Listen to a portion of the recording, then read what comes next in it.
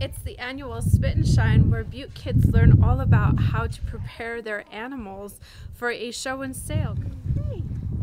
The Butte Silverbow Youth Leaders is comprised of children ages 6 to 18 who work on a variety of projects ranging from sewing to arts and crafts to raising livestock for market, which entails months of preparation with duties including protecting the animals from the hot and cold weather to overseeing a proper diet. But they need to make sure they're eating the right things so that they have the quality of meat that we want them to produce and that someone will enjoy eating. And it teaches them, where their food comes from and how it gets there. You get a calf halter broke, then you work on the critiques.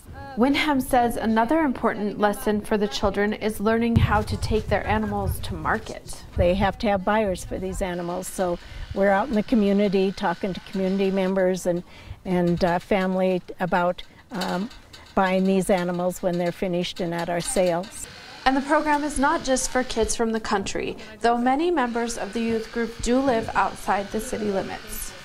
We're pretty fortunate that even our town kids get to try the market animals or whatever, because we have families that are willing to share pens and stuff with the kids so that all the kids can have an opportunity to try it.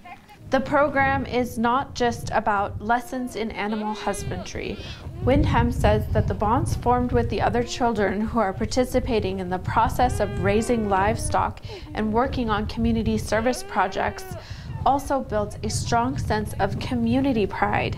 Have a good time together, whether they're young or old, and so that's important, that they have those good friends. The annual livestock show and sale takes place July 22nd and 23rd. In Butte, Megan Thompson, MTN News.